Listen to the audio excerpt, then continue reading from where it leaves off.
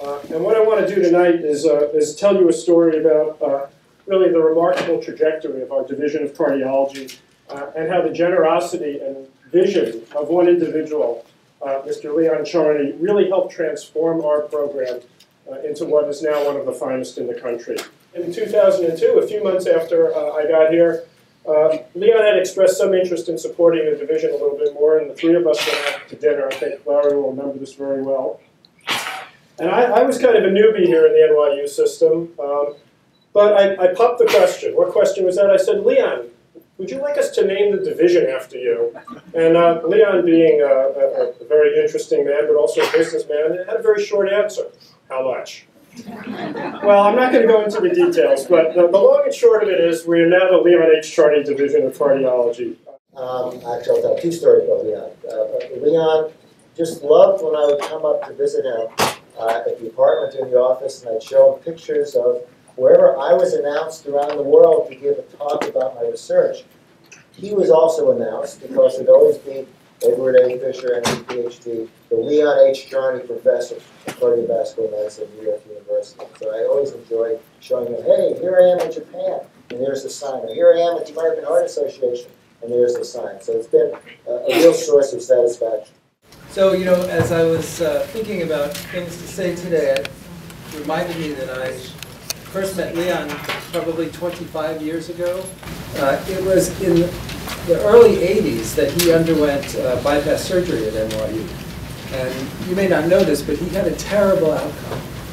He literally almost died during that procedure, and in retrospect, it was physician-related. I mean, he had a bad outcome.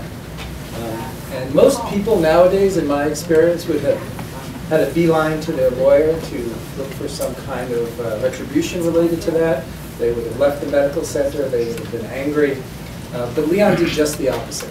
I think he had faith in his physicians. He knew that they were working for him. He recognized that human error was possible, and it actually bonded him to the NYU Medical Center. And his commitment from the early 80s to now is really responsible for much of what Glenn and Ed has shown you up until this time.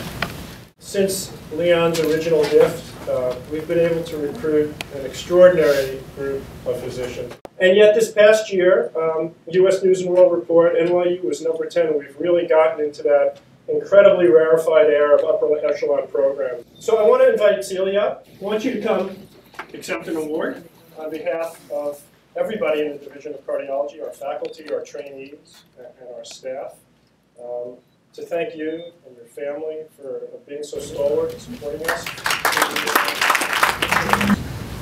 First of all, I want to say hi to Nikki and Natu. So I won't forget to mention them. They were born here, so it's really a home in many ways. Leon, in his way, gave his heart all the way. And ironically, his heart failed him after he gave the division. And unfortunately, even more, it hurt his beautiful mind. The two things that he never failed with, even after he got sick, is to keep his soul and his wisdom. But it feels very strange to stand here knowing that after everything, and I think that I told Larry that Leon was one of the first patients to use the lab after he gave it. And in his way, always had to try something and go all the way. So in a funny way, he went all the way, and he was one of the first patients in the lab. But since then, NYU was home, in a good way and a bad way, and all the time they were very thankful. And it's a collaboration forever.